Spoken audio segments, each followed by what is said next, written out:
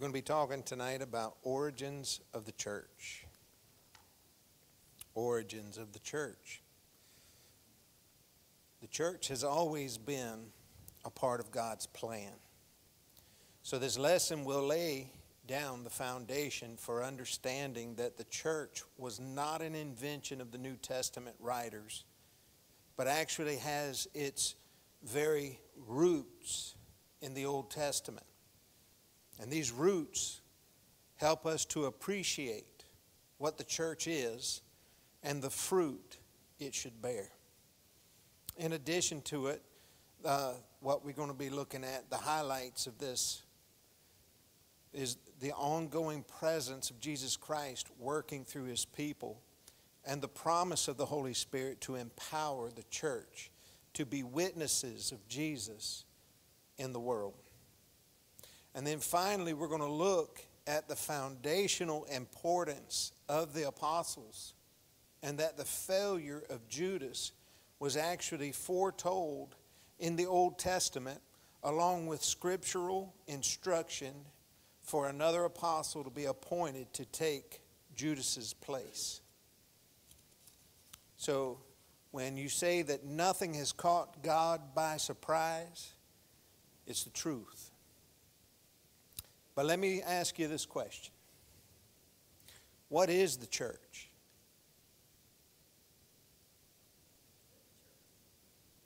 We are. So it's not the brick and mortar, the sheetrock, the shingles. It's not the concrete foundation, the carpet, or the pews. It's the people. The Greek word for church is ecclesia, which literally means assembly or congregation. So think about the idea of church as a congregation of believers rather than the building.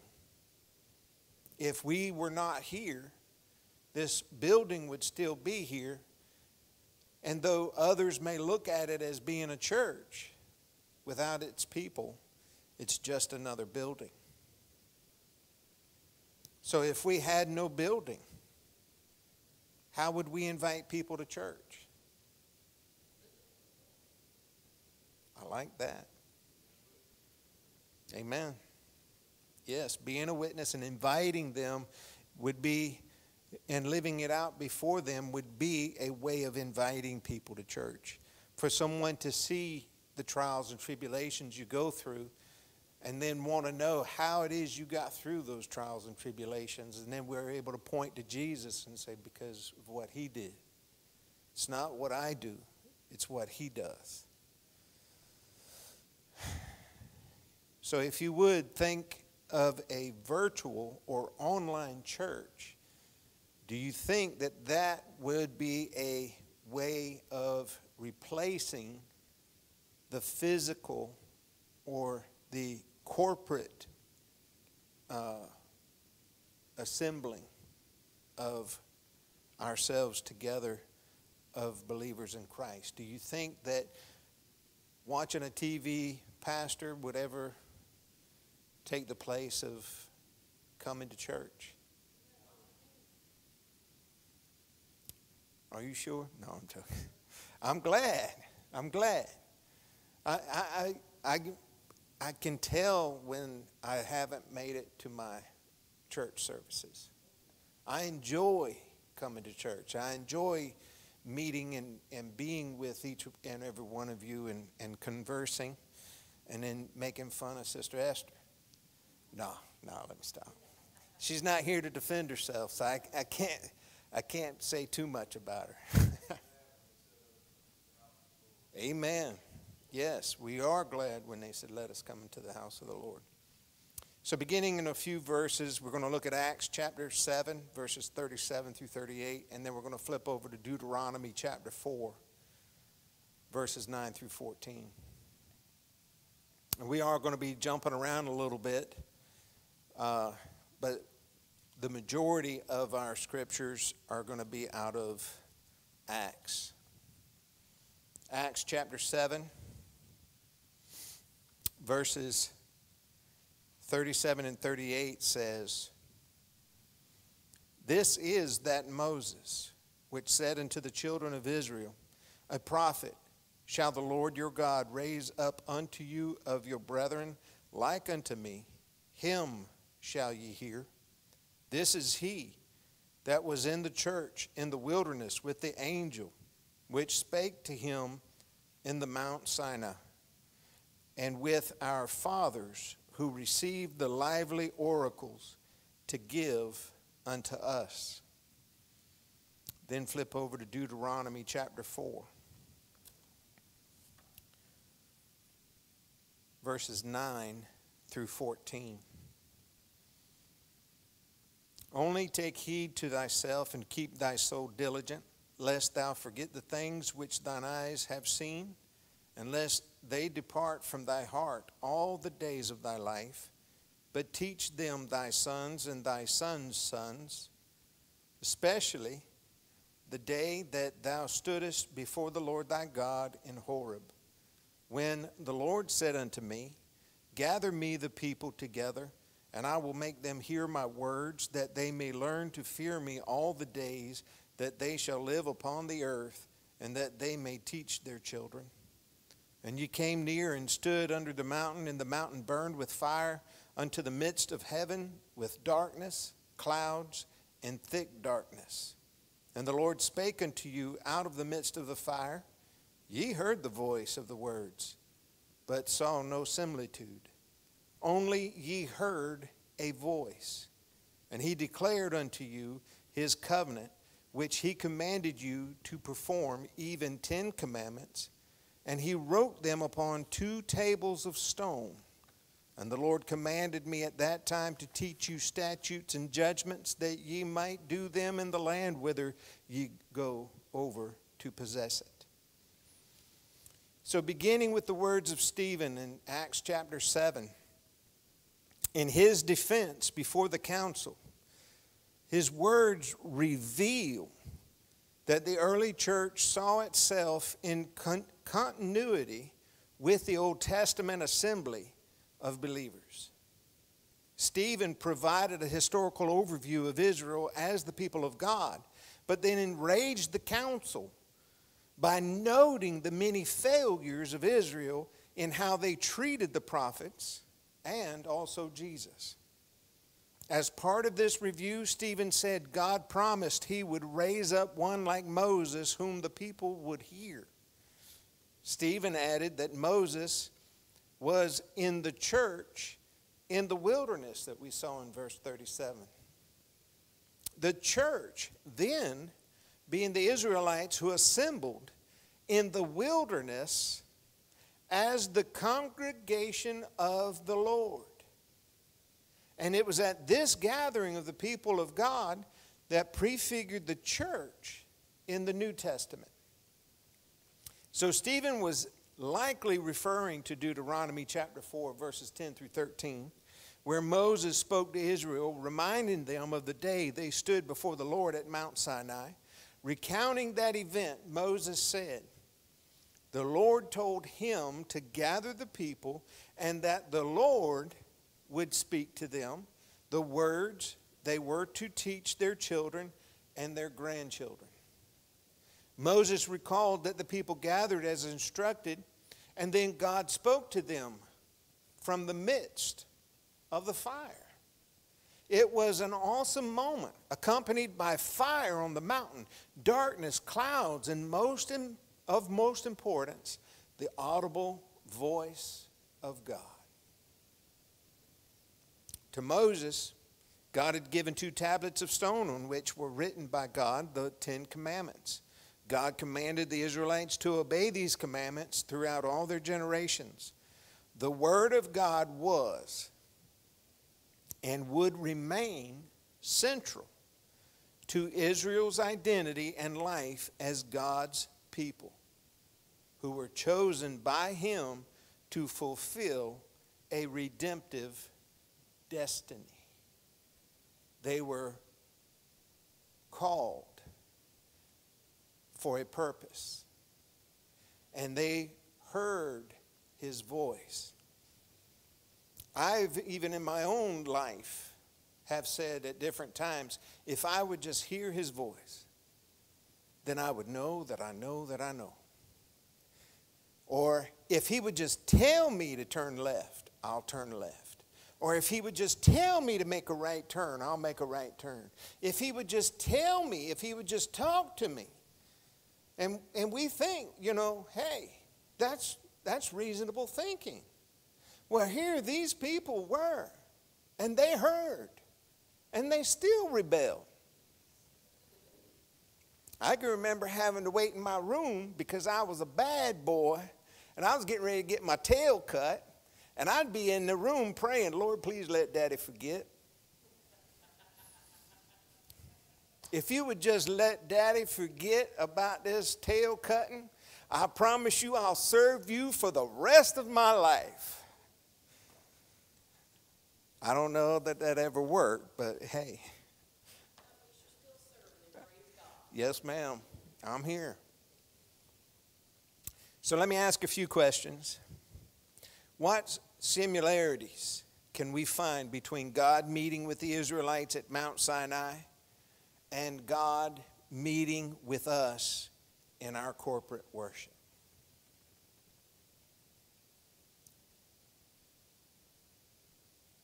That is a question. What similarities can we find between God meeting with the Israelites at Mount Sinai and God meeting with us in our corporate worship?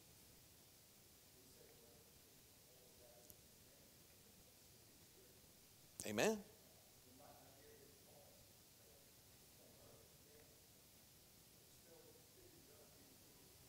Amen. So when he says, whosoever will, let him come, it's the same as it was then as it is now. Now, there's a difference in that there aren't the little dividers that are put up. There's a difference that he's not allowing them to go too close to the mountain. Or if you remember, he was saying to even remove the animals from in that area. Because once he descended to the mountain and his presence would engulf that mountain, if you came too close, or if those animals were to come too close, they would die. But he still came at their becking. Why did he come? For them to hear.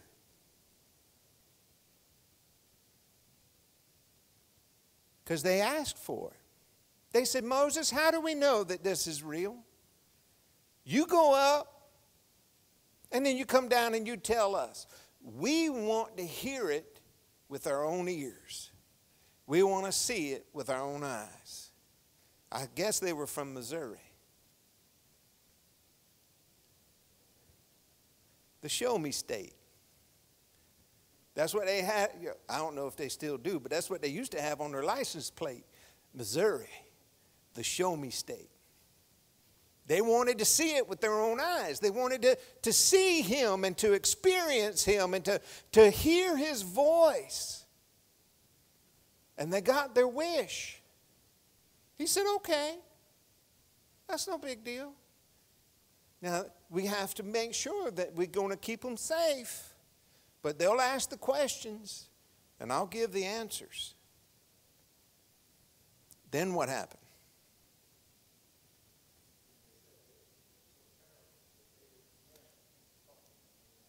Amen. They said, man, to hear his voice, we're likely to die. It is so hard of a thing for us to be able to hear him. We don't want to do this anymore. Moses, you go on up the way things were. You talk with him, and then you come down and tell us, and we'll believe you from now on. Yeah, right. They lied then too, didn't they? All right, so Stephen cited the promise that God would raise up a prophet like Moses, as we saw here in Acts chapter 7. He told them, he brought back to their remembrance that God had promised to raise up a prophet like Moses. So what parallels do you see between Jesus and Moses?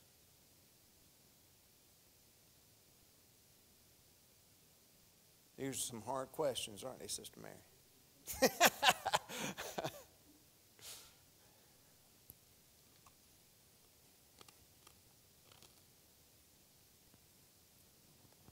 They both heard the voice of God. Jesus was God the Son, so you know he heard the voice of God the Father. Moses heard the voice of God. Moses wanted to see God's face, didn't he?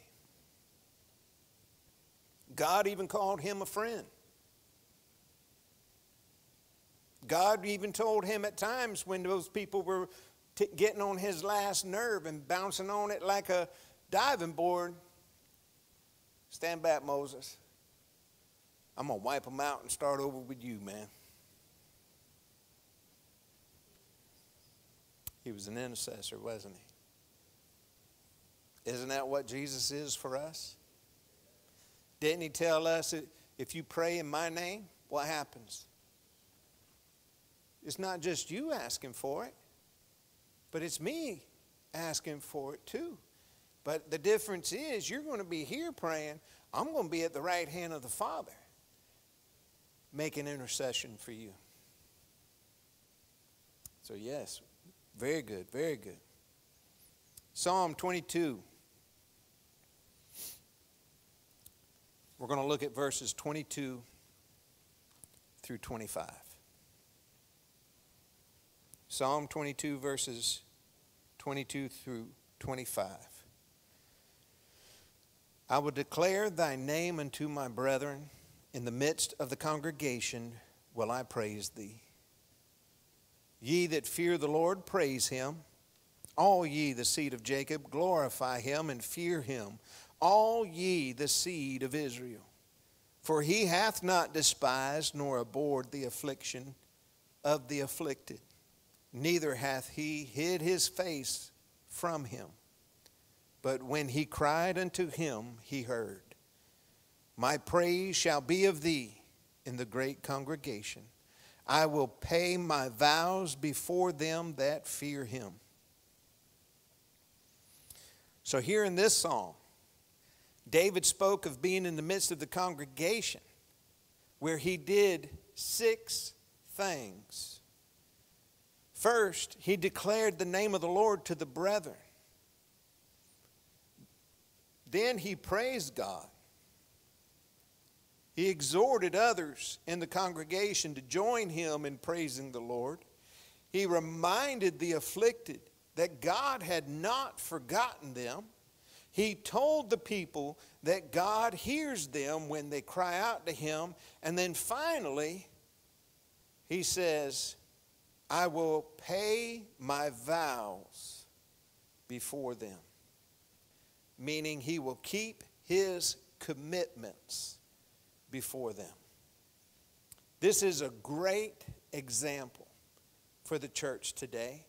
All 6 of these things are appropriate activities in the great congregation, meaning for us, the church. Speaking the powerful name of the Lord, praising and worshiping and encouraging others, praying and keeping our commitments are all elements of dynamic and edifying worship services. It is this model found in the Old Testament, and it continues to provide a worship example for Christian congregations. So David, as you know, was a musician known to play the harp. As found in 1 Samuel chapter 16, where King Saul was vexed by a spirit. And so David was hired to come in and to play his harp to appease and to silence his torment. So it is certain that David would affirm musical instruments to accompany praise and worship in the church. And one should not miss the celebratory nature of David's worship in the congregation. And any church would be well served to embrace this model of worship. Now, you have to be careful how you describe this, because when you study King David, there was a time where he danced before the Ark of the Covenant, bringing it into Jerusalem or Bethlehem, and he danced himself out of his robe and among other articles of clothing. So be careful. Yes, praise the Lord, worship, sing, but leave your clothes on. So what similarities can we see between David's description of praise and worship in the congregation and many, listen to this now, and many Pentecostal worship models? You got to make sure that you're saying it that way, because there are a lot of Pentecostal churches that doesn't seem to be very Pentecostal anymore. When everybody is, I'm not going to name any names, but there are churches out there where if you say amen to whatever's being preached, everybody looks at you as if you have just committed a sin. I went to a church. Bobby and Hannah was about 2 years old, a little under 2 years old, and the preacher was preaching. And I mean, he was preaching good. And Bobby says, amen. Everybody stopped and looked at us.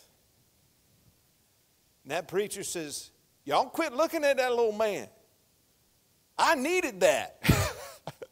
I needed to know that I was on the right path. Y'all need to come more often. Well, I was living in South Carolina, and we were in Mississippi at the time. So there are churches that frown upon that type of worship. That is worship. Affirmation of what's being preached is a form of worship. When you raise your hands, when the Lord is moving in the midst as the preacher's preaching, and you're raising your hand, that's affirmation. That's a form of worship. So a lot of Pentecostal churches are dying away from that because they're watering it down to the point that there is no more move of the Spirit. So what similarities can we see between David's description of praise and worship in the congregation and many Pentecostal model worship services today? David was free-spirited, wasn't he? Yes. Yes. He wasn't over in the corner. Jesus loves me, this I know, for the Bible told me so. No. He was playing it. I could just see him over in the corner. Come on. Step it up, man. The beat's there. Get the beat going. Pick it up. There it is.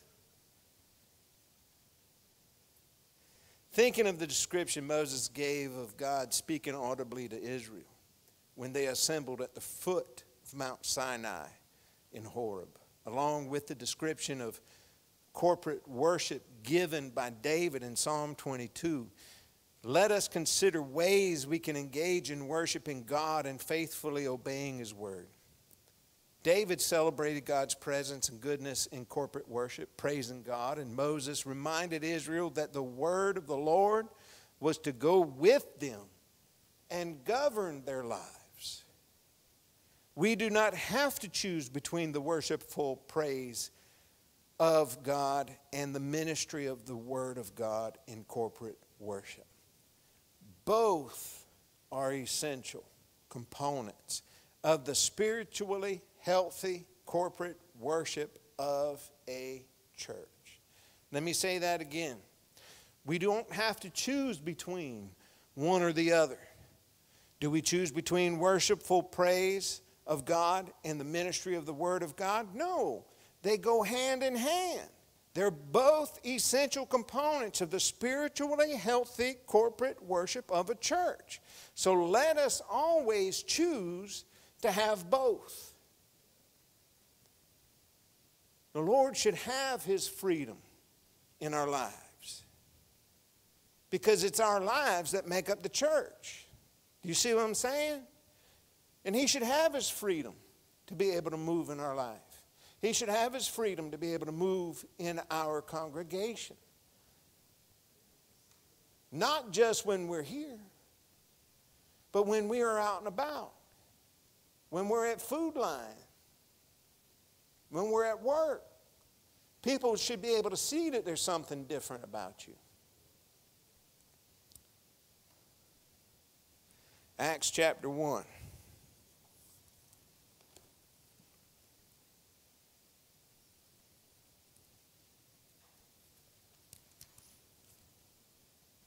Verses 1 through 5 says,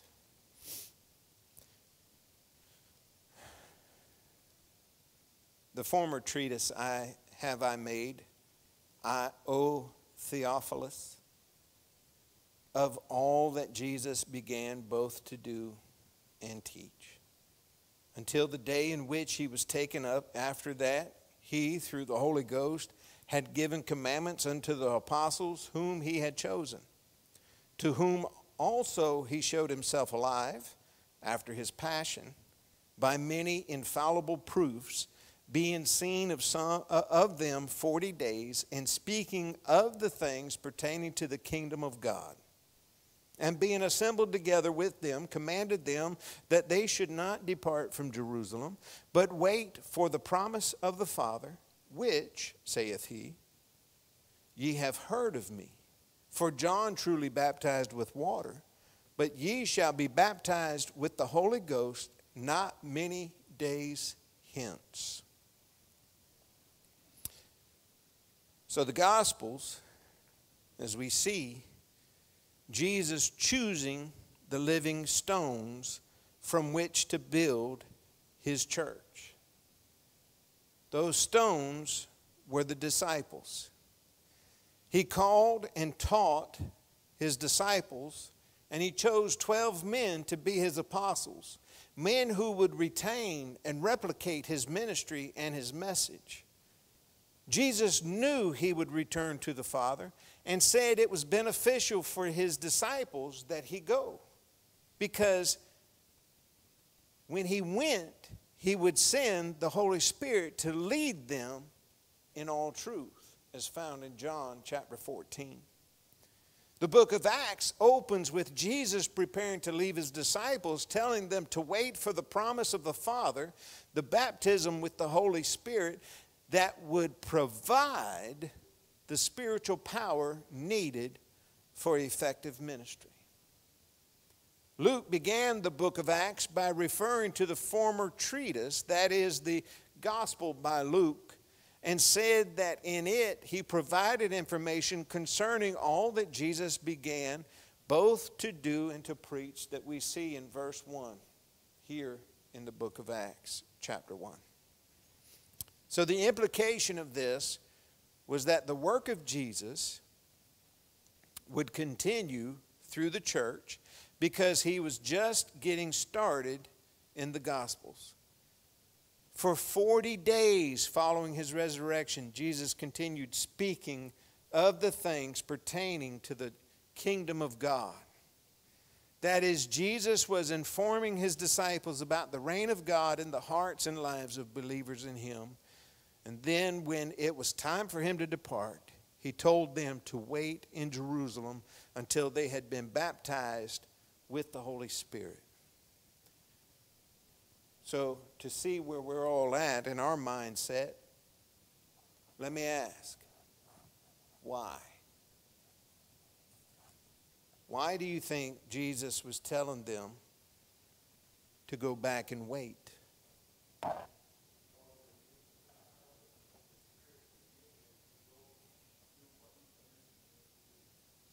So you don't think that they had the power within themselves to be able to do it? I agree. No. We need the power of the Holy Spirit. Anything that we try to do in our own power is doomed to fail. I don't want to do anything that the Holy Spirit isn't a part of. And that pertains to writing a program for the CNC machines that I work with at work, or making parts, or, repairing machines. I don't want, like the song says, I can't even walk without you holding my hand. That's the truth. And I've said it before. I heard of a little picture, word picture on the radio one time of this man and his wife was driving home in the ice and snow. They lived up in the mountain country somewhere. Yeah, I know some people are crazy. But anyway, and as an ex-truck driver, I know that for sure because I used to drive through those terrains. And I would not do that in a car. So at any rate, this guy was driving along, and his wife was in constant prayer because they were driving on ice and snow all through this mountainous terrain.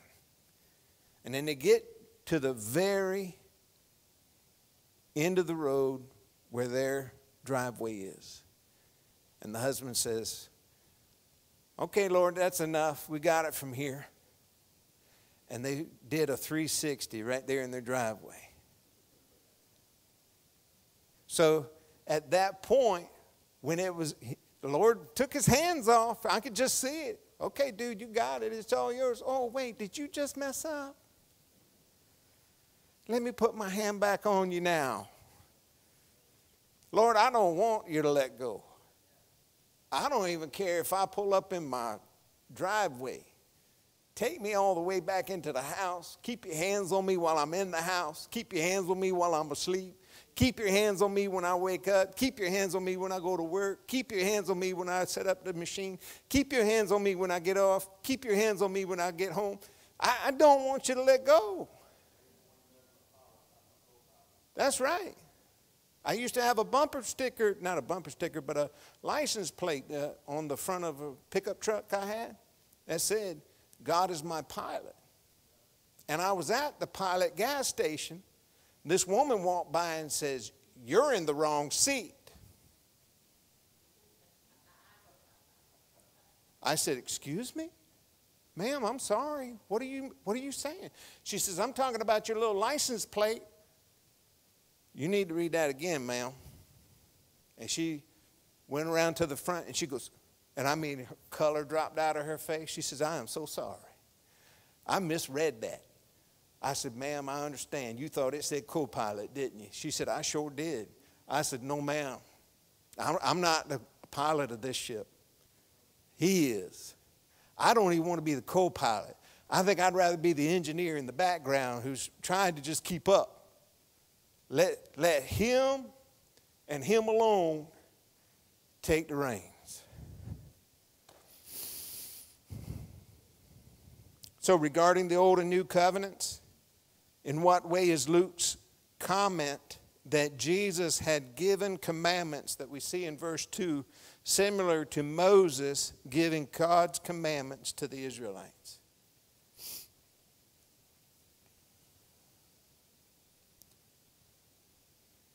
These are some hard questions, ain't they, Dad?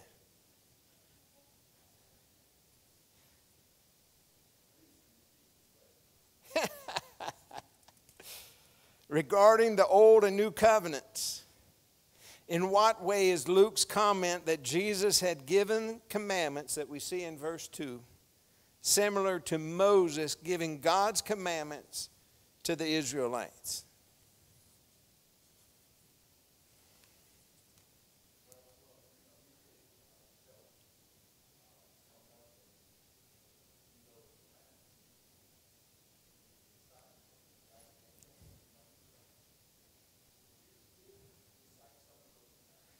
Yes, sir. But the question is, with the commandments that he's given them here, how is it similar to what Moses did in giving the Ten Commandments? Now you got to realize what the question is taken for granted. It isn't Moses giving them his commandments. Yes, ma'am?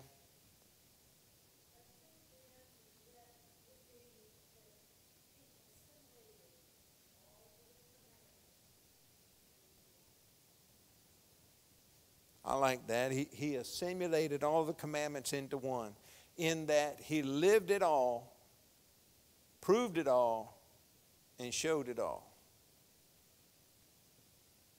Is that what you're saying?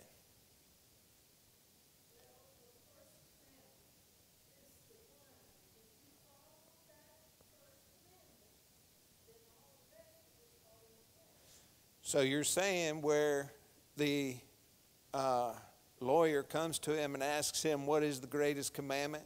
And he says, love God with all your heart, with all your soul, with all your mind. And then he said, and the one that is second to that and is close to it is to love your neighbor as yourself. And if you keep those two, because on those two, all the other commandments are hinged upon.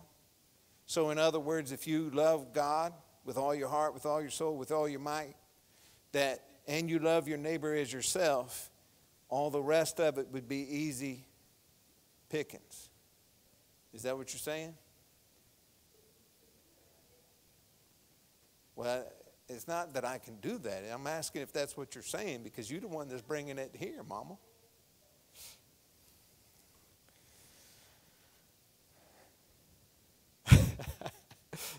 That's my final answer. Okay. I can live with that. Jesus lived it out before everybody. Moses gave it to everybody as it was given to him. And the one that was giving it to him is living it out. I could see that. So Acts chapter 1, verses 12 through 14.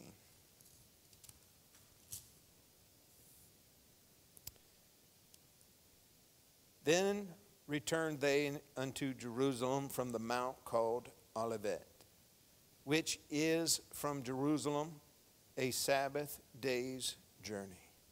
And when they were come in, they went up into an upper room, where abode both Peter and James and John and Andrew, Philip and Thomas, Bartholomew and Matthew, James the son of Alphaeus, and Simon Zelotes, and Judas the brother of James.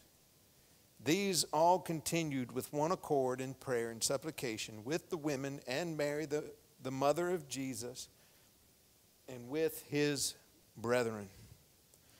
The disciples did as Jesus commanded them. They went back to Jerusalem from the Mount of Olives, and gathered in an upper room, which many believe was the same upper room where Jesus had instituted the Lord's Supper and his disciples, with his disciples. On this occasion, however, Judas Iscariot was not present, but 11 of the 12 apostles were identified by name. 40 days earlier, all 12 apostles had been with Jesus as he broke the bread, saying, "Take, eat. This is my body." And then took the cup, saying, "This cup is the New Testament in my blood. It is the covenant in my blood, which is shed for you." This time, the apostles with other disciples were gathered in the upper room and remained there together, waiting with one accord in prayer and supplication, as we see in verse 14. And it is their lives that have been turned upside down by the events of the past 40 days. But they came together in unity with prayer and supplication, which means they were seeking and asking Father God for the promise, that is the Holy Spirit. gathered with the apostles were the women, which included Jesus' mother Mary. In all, about 120 believers, as we're going to see, were gathered together in verse 15, obediently waiting to be baptized with the Holy Spirit. They did not know how or when it would happen, but they believed and prayed the promise would come just as Jesus said it would. So he told them to wait, it's coming. So they went and waited, and they were praying for that to happen. So why do you think that they, through the inspiration of the Holy Spirit, that Luke would include the comment here? This is kind of a loaded question, so please don't throw stones my way. Why do you think Luke, through the inspiration of the Holy Spirit, included the comment that there were women disciples among those that gathered in the upper room?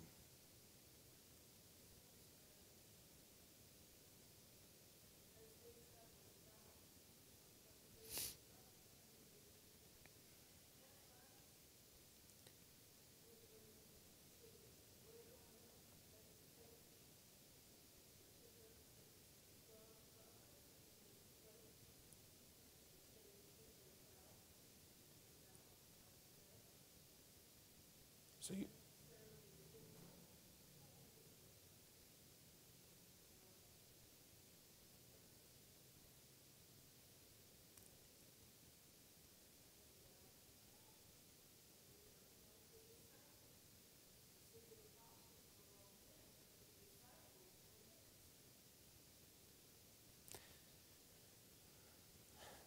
all right, why was Mary the only one that was named? Why was Mary, the mother of Jesus, the only female named?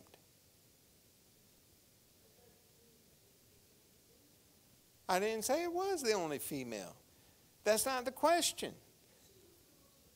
Why is it that when I ask these questions, y'all like to twist it around and not answer the question and try and throw things back on me?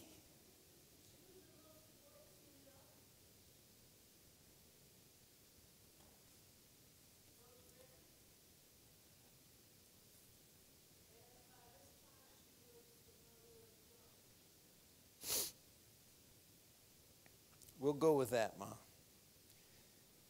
Jesus continues his work through the church, and we, as members of his church, should give our serious attention to what he desires to do through each of us. He promised the power to do what he asks us to do. And if we have not yet been baptized with the Holy Spirit, we should pray and believe for this precious promise to fill us with his presence and power. We do not have to beg. We do not have to plead for that promise. All we need to do is to only ask and believe and be patient. Verses 15 through 20 says, "And in those days Peter stood up in the midst of the disciples and said, the number of names together were about 120. Men and brethren, this scripture must needs have been fulfilled, which the Holy Ghost by the mouth of David spake before concerning Judas, which was guide to them that took Jesus. For he was numbered with us and had obtained part of this ministry. Now this man purchased a field with the reward of iniquity, and falling headlong, he burst asunder in the midst, and all his bowels gushed out. And it was known unto all the dwellers at Jerusalem, insomuch as that field is called in their proper tongue Aceldama, that is to say, the field of blood. For it is written in the book of Psalms, let his habitation be desolate, and let no man dwell therein, and his bishopric let another take. So while Jesus' disciples waited in the upper room, the Apostle Peter spoke to them about the need to fill Judas' place among the 12. Peter respected the fact that Jesus had chosen 12 men as apostles. But with the defection and suicide of Judas Iscariot, there were now only 11. Peter said the betrayal of Jesus by Judas was the fulfillment of a prophecy in Scripture found in a psalm by David. Now, Peter was likely referring to Psalm 41, verse 9, which states, Yea, mine own familiar friend, in whom I trusted, which did eat of my bread, hath lifted up his heel against me. After citing this prophecy, Peter told his audience that Judas, one of the 12, had betrayed Jesus and in the act of committing suicide brought on himself a horribly gruesome death. This formal gathering of Jesus' disciples in the upper room was presided over by the Apostle Peter, who had a specific purpose in mind, that of replacing Judas with a 12th apostle.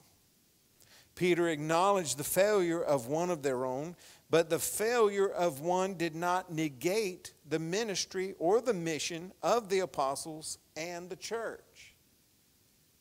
While the actions of Judas fulfilled prophetic scripture, this did not exonerate him, but informed Jesus' disciples that nothing Satan brings against Christ and his church catches God by surprise.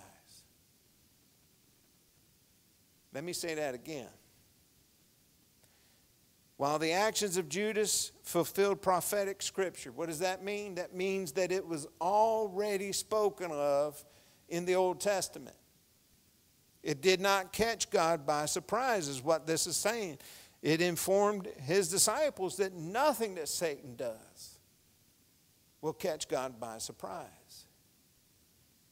When we read the book of Job, God is sitting there and the sons are coming before him. And who comes in amongst them? Satan. And so what does God do? He asks him a question. What you been up to, dude? Now that's Brad vernacular. What you been up to, bud? Long time no see.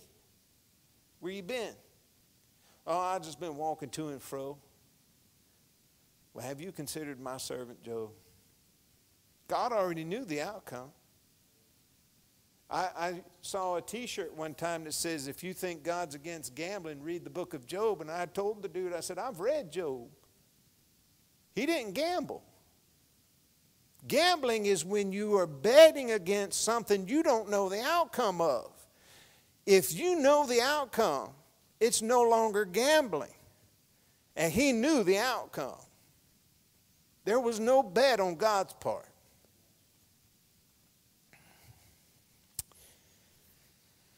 So do you think formal church business meetings are a waste of time? Or would you say that the example of Acts demonstrates such meetings are necessary? It's not just from that time. It's right on to now. There are a lot of people that will tell you that the Bible is no longer relevant, that there are so many changes in society, but if you start reading the very words, you see that everything from the very beginning to now is still just as relevant. There's still these things going on. Read Sodom and Gomorrah in there. They're still happening.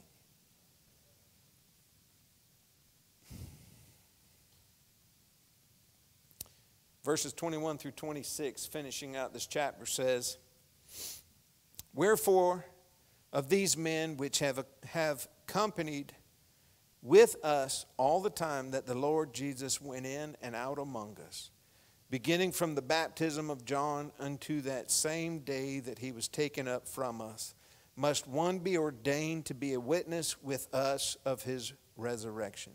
And they appointed two, Joseph, called Barsabbas, who was surnamed Justus, and Matthias. And they prayed and said, Thou, Lord, which knowest the hearts of all men, show whether of these two thou hast chosen, that he may take part of this ministry and apostleship, from which Judas by transgression fell, that he might go to his own place.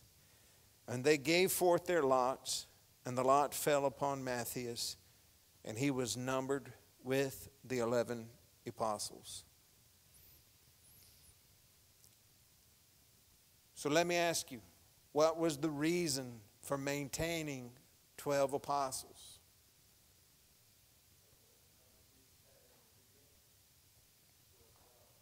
Why? 12 tribes? It is believed Jesus chose the 12 apostles to represent the people of God under the new covenant or the New Testament. In much the same way, the 12 sons of Jacob, heading the 12 tribes of Israel, represented the people of God under the Old Covenant or the Old Testament. Thus, the 12 tribes representing Old Testament believers and the 12 apostles representing New Testament believers represent the redeemed people of God from all time. And this is even indicated in the book of Revelation by the 24 elders seated around the throne of God, as found in Revelation chapter 4. So you had the 12 from the Old Testament, and you had 12 from the New Testament. It used to be that it would be the old will and testament and the new will and testament. I remember when the Bibles used to say that. Of course, I was a kid. They don't say that anymore. They just say either New Testament or Old Testament, or some you'll even see that say Old Covenant and New Covenant.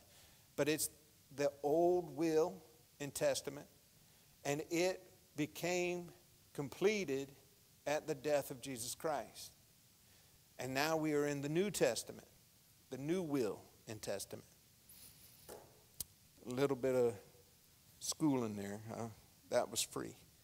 Peter said Judas's replacement would have to be a disciple who had followed Jesus from the beginning and had continued with him until his ascension. The church identified two men meeting that requirement, Joseph, called Barsabbas, and Matthias. With these two candidates before them, the disciples prayed, asking God to reveal which one he had chosen to take Judas's place. And then, as was customary for that time, they gave forth their lots, and the lot fell upon Matthias, who was then numbered with the other 11 apostles. Now, casting lots was the practice of tossing a small marked stone or stick on the ground, on a table, or even into someone's lap, and then discerning the meaning based on how the lots fell. Now, in this case, each of the 11 had a lot and tossed it down, with the result being that Matthias was chosen. Does that remind anybody of anything? No? All right, let me bring to your remembrance the flipping a coin. Heads or tails? Everybody's played that game, right? I know I'm not the only one. Everybody's looking at me like I'm crazy. But that's just the same mindset, heads or tails. And so if they said heads, it's Lot. Heads, it's Barsabbas, or tails, it's Matthias. Or they might have said heads, it's him, and tails, it's him. So, either way he'd win. Who knows? But that's probably how I'd have played it anyway. So in this case, each of the 11 had a lot and tossed it down, and with the result being that Matthias was chosen. Now there is no record of the church ever using this method again. But God honored it in this instance. Now some suggest Paul should be regarded as the 12th apostle. But there is no scriptural support for this idea. So according to Luke, Matthias replaced Judas. And it stands to reason. Because Paul wasn't a part of the ministry of Jesus while Jesus was here. Did he see Jesus? Yes. And the light shone so brightly upon him that it blinded him for a season.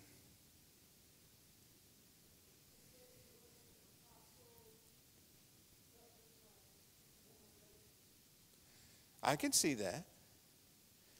But he didn't fit the same description as the rest of them did. He wasn't a part of the mix during Jesus' ministry. So what are some of the reasons you may have read or heard from others for the need to maintain exactly 12 apostles?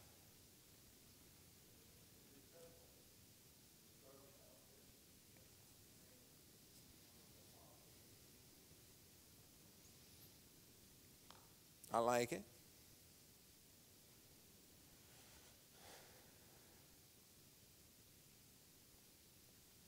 I don't see how that answers the question, though, but we'll move on. What methods do you believe are biblical for a church to use to fill leadership positions? And what methods should you think are not biblical?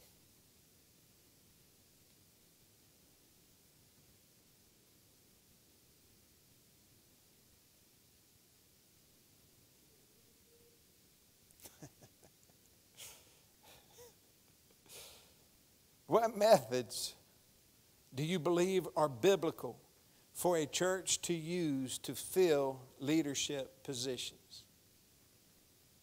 All right, so what method did they use, Mama,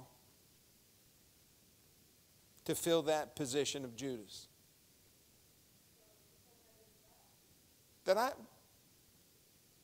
Mama? Yes, ma'am.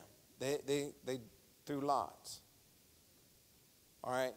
So that was the method that they used, right?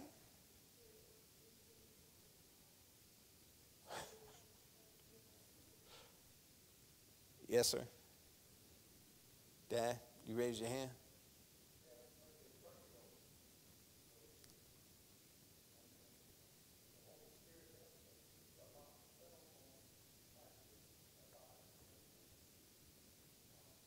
So that's the method that they used. All right. So what methods do you believe are biblical for a church to use to fill leadership positions?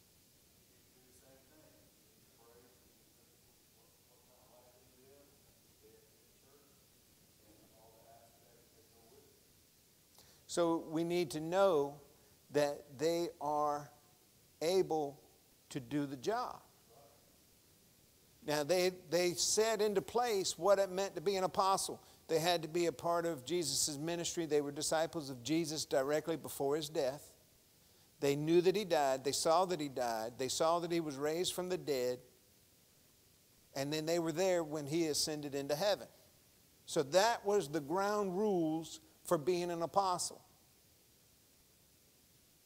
So they lined themselves up with his word. So that's what we need to have when we are looking for people that we're putting into leadership positions.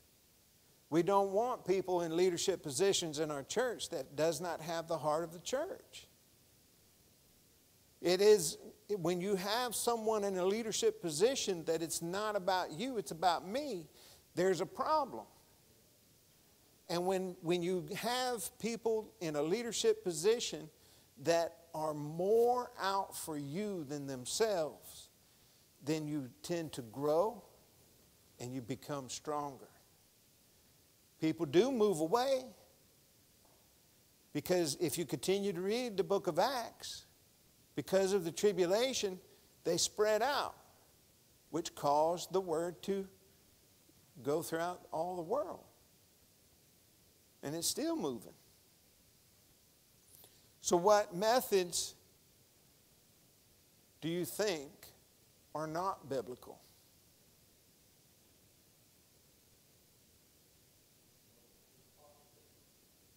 Amen. Politics. Who's the good old boy or the good old girl? I should be a part of this church. My daddy was a preacher. My daddy's daddy was a preacher. And my daddy's daddy's daddy was a preacher. So therefore I should be a preacher. That's the wrong way of looking at it too. That'll tear up a church in a heartbeat.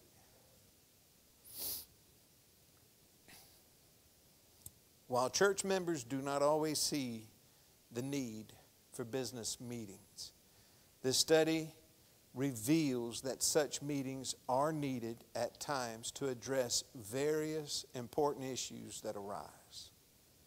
This lesson also reveals that these meetings should be characterized by prayer, serious consideration based on biblical principles, and unity among the members. Therefore, we should encourage one another to attend business meetings of the church and to be led by the Word and Spirit of God as we make decisions for the well-being of the church.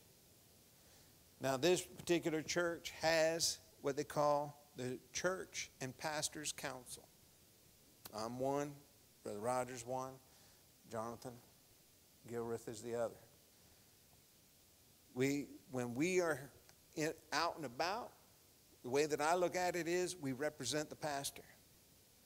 But when we come together and we are meeting with the pastor, we represent the church. If it becomes something that we have to vote on that is outside of a certain dollar limit, or if we feel that it is something that is greater than what we should be allowed to do, we'll give options, and those options will be presented to the church body. So we meet more often than the church body meets for these business meetings to help the church not be bogged down by all the details. But when it comes to a point that it feels too heavy for us to bear, we give options and then we bring it to the church. And when those meetings happen, I implore you, make yourself available. It ends up being a little bit after the morning service, but make yourself available. Show your support, because we need your support. We represent you when we are meeting with the pastor. We represent him when we're in here with you. So that's the way I look at it. And we have a really good pastor, really good team. The book of Acts tells how the ministry and message of Jesus should continue through believers in him. And as we expand his kingdom through our Spirit-empowered ministries and our testimonies of his amazing grace. So with that, this Saturday I would like to tell the men that are in this room and the men that are maybe watching this on Facebook or other social media. Men's breakfast at Perkins in Somerville, 8 o'clock. I expect to see you if you're off. But if you're working, I understand. But I would love to see you there. Let us pray. Gracious Heavenly Father, Lord, we love you, we praise you, and we glorify you, and we thank you, Lord, for the fact of knowing that you've put all this into place from the very beginning. We look throughout the Old Testament and we see where the congregation was put together. We see how you put the different people into place. We even studied through Life Group where Moses said, should that the Holy Spirit fall upon all people, that they all should prophesy. And Lord, we see it coming to fruition, and we know that it is going to continue on into everlasting. We thank you, Lord, for your promises. We thank you, Lord, for your word. And we thank you, Lord, for the desire you've placed in our heart to learn more about you and the relationship you so desired to have with us, that you did endure the cross. Be with us as we go to our respectable abodes. And I pray that you be with our pastor as he travels, and allow us to come back at the next appointed time. We love you, Lord. We praise you and we glorify you. In Jesus' name, amen and amen.